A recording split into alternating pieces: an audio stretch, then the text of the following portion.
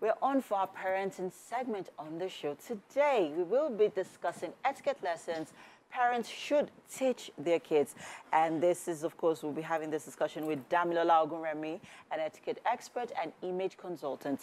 She's also the author of 4 Moms, Golden Guidelines for Raising Excellent Kids, a book that offers mothers advice on how to raise well-behaved and emotionally responsible children.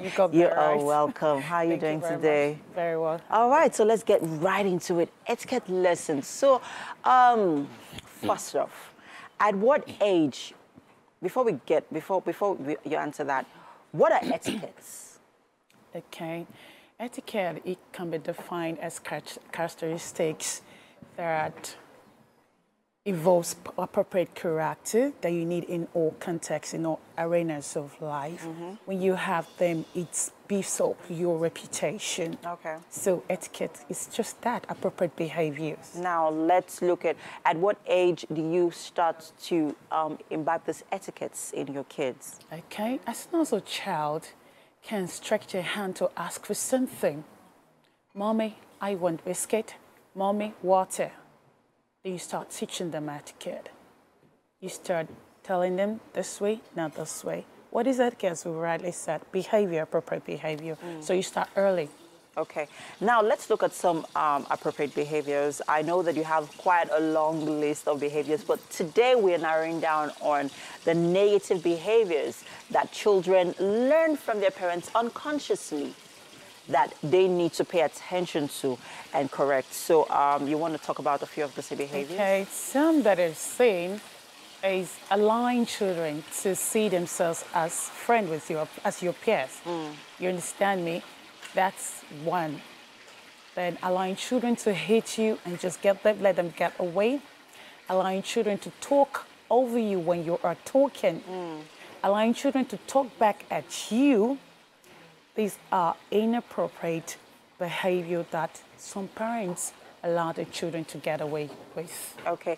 When you say get away with, we're at that point where, I mean, there's been that debate about old parenting and new parenting. You know, there's people say that there's that huge gap between the 21st century parenting and the parenting that we are used to.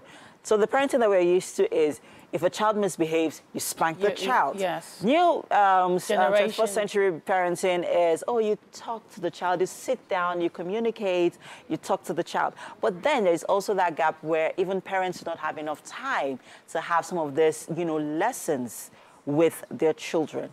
How do we make up for some of those lapses? Well, this is what I always say. You said time is a factor here. It's a challenge, rather. Will you always be busy? No. There are times that you'll be free. You can create time on your calendar to be with your children. I mean, if it's 15 minutes a day that you can spend with your children, make sure that you impart some things. I mean, some knowledge, some character, good character to them. Watch them, because if you don't stay with them, how would you even know how they're behaving? Yeah, yeah. How would you know whether they've gotten out of hands or they're staying in order? So you should always create time. I mean, it's not an excuse. What are you working for? You're working for those children, right? Right. So what would be your gain in the end if what you're working for, you're not even raising them properly? Okay. So, now, some of those negative behaviors that you highlighted earlier on, as a parent, you have noticed this in your child. Maybe it's something that they must have picked up on that you have done. How do you correct it? Sometimes it's not even your fault. It's something they pick from outside. They go to school, they play with kids in the neighborhood. The thing is that once you notice this behavior, you spoke about the Stone Age parenting and the new generation. Yes, parenting. One thing is that you don't batter a child all the time, because that is not the way you drive the point home. The thing is you have a particular behavior you want to correct. You say this behavior is wrong. You want to correct something. I don't want you behaving in the certain way, then you start beating. You don't even have a behavior to replace the negative one. So you must have behavior, the positive behavior, to replace the negative one you are trying to correct. Is that, do you want to highlight on some of those positive behaviors? Okay, let's say, for instance, your child usually have disrespect for your feelings. What do I mean by that? Like when you're busy, you say, oh, I'll talk to you when I'm done, but that child keeps coming back, as in you keep telling the child. See, sometimes you can't be assertive with children. You need to be logical with children. You need to give them reason. And not just reason, you need to speak in picture. Okay? Don't disturb me when I'm busy. Hasn't said anything, hasn't taught any behavior. You get what I'm saying? I feel like you're talking to me here. Okay, sorry. Oh, you feel like I'm talking I feel like you're talking to me so, here. What do I mean by talking in picture? Okay? Don't disturb me when I'm busy. That's just talking. Okay. Children want reason. Okay? When I'm busy, you wait until I'm done. Now you're speaking in picture. You're giving the child or the children what to do. When I'm done, when you say that I'm busy, you wait until I'm done before you talk to me, and not, don't talk to me when I'm busy. I've told you I'm busy. Okay. Another example that you'd like to raise? Okay.